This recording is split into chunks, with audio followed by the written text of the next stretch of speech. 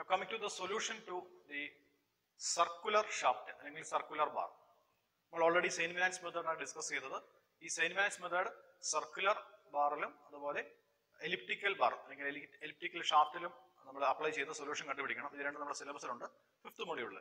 So first of all, I am going to explain the solution, how the solution is evolved in the case of a circular shaft using Saint Venant's method.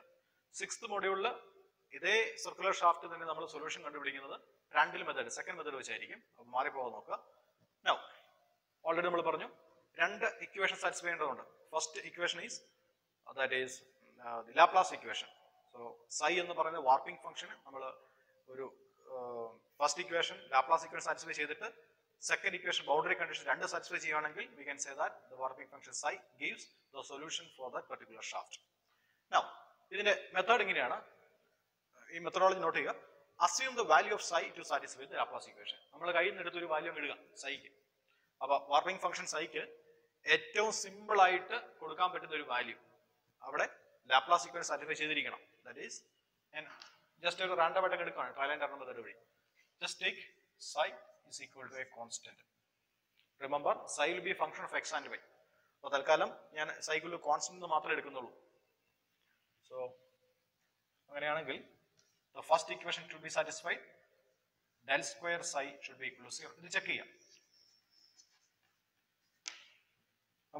Del square psi is dou square by dou x square of psi plus dou square by dou y square of psi. Means differentiate psi with respect to x 2 times, then again with respect to y 2 times, add it. This psi is one differentiate x y one differentiate right side constant, the value goes to 0. So without doing the calculation, we can directly give the answer del square psi will be 0, which means it satisfies. So psi equal to constant, that is the value of warping function, and giving for checking. Our del square psi equal to 0 check satisfy.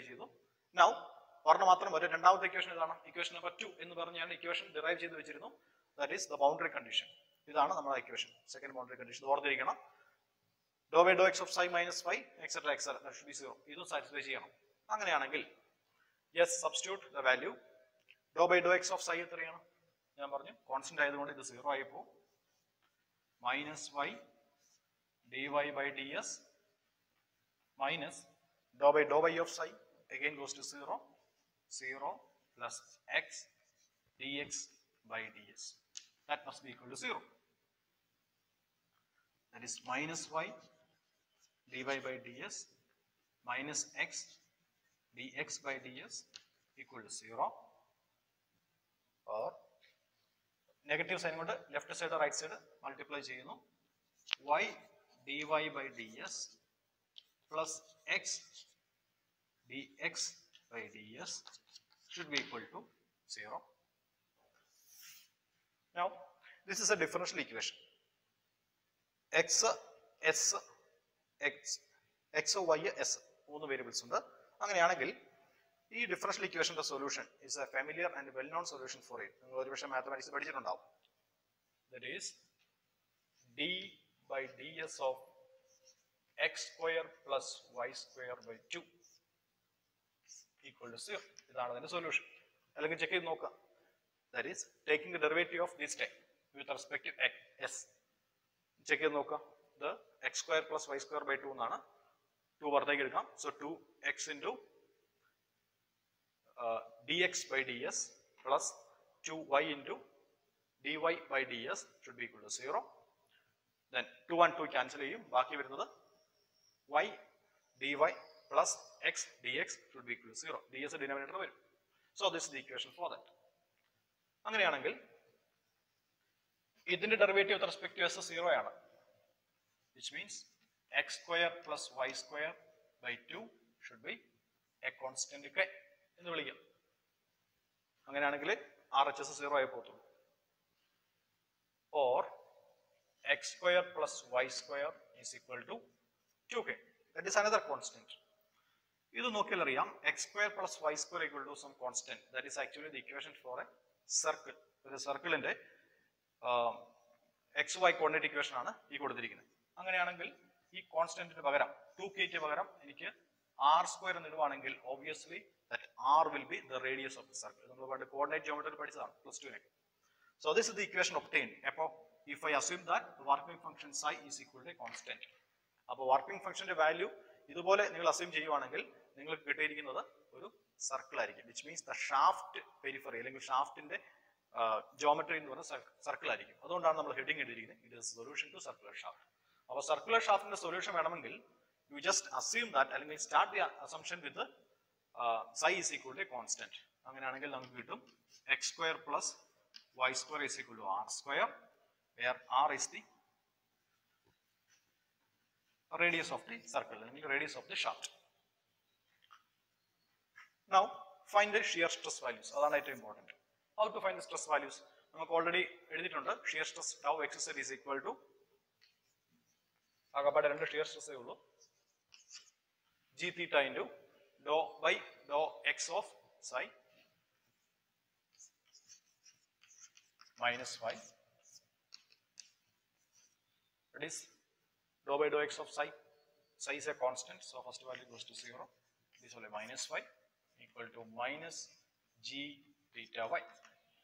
Similarly, we can find out the value of tau yz. That is g theta into dou by dou y of psi plus y, so plus x. Again, this time goes to 0 because psi is a constant. So g theta into 0 plus x equal to g theta x. So നമുക്ക് shear stress values കിട്ടി. tau xz, tau yz. Now resultant stress എത്രയായിരിക്കും? Shear stress resultant tau. ഇത് രണ്ട് resultant എടുക്കുക. root of tau xz square plus tau yz square. That is minus g theta y the whole square plus g theta x the whole square equal to g theta common term ആണ്. g theta square ഇവിടെ g theta square, it can take it out of that root, so g theta only. Then remaining is root of x square plus y square. ഇവിടെ നമ്മൾ എഴുതിയിട്ടുണ്ട് x² plus y square equal to r².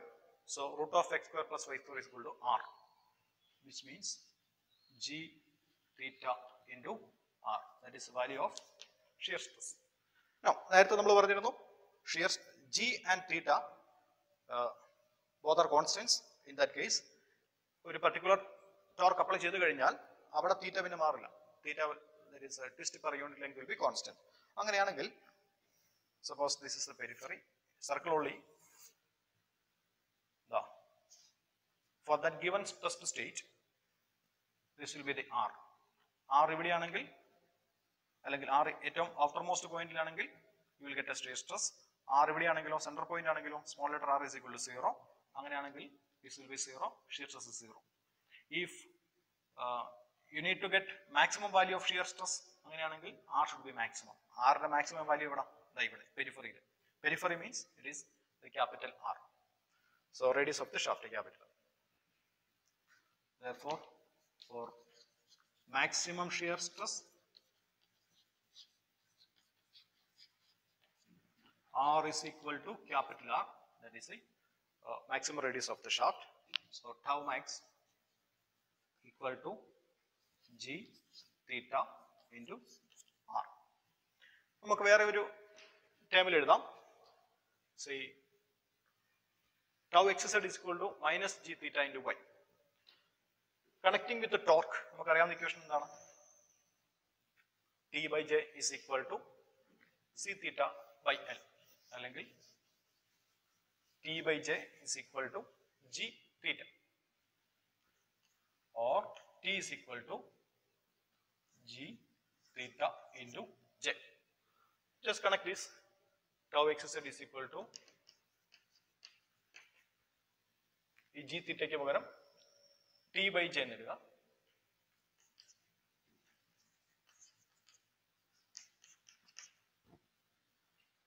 Minus g theta into y is equal to minus t by j into y. അപ്പോൾ ഇവിടെ നമുക്ക് മനസ്സിലാക്കാം maximum value of tau എക്സിസെറ്റ് if y is maximum.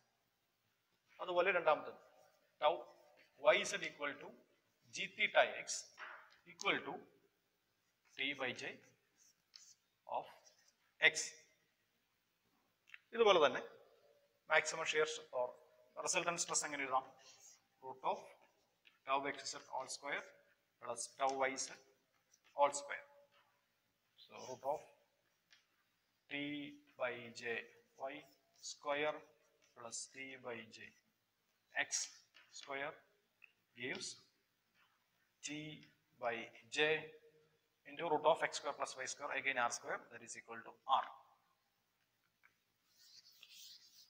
Or shear stress is equal to t by j into r. Therefore, tau by r is equal to t by j. So please remember this equation. This we already obtained in AMOS mechanical solids. For a circular shaft, shear stress divided by r is equal to torque divided by the polar moment of inertia j. So this is solution for circular shaft. ഇവിടെ നമുക്ക് നേരത്തെ പറഞ്ഞ assumption എടുക്കാം. For the case of maximum shear stress, t constant ആണ്, j constant ആണ്, r should be maximum. So tau max is equal to t by j into maximum value of r is capital R. That's it.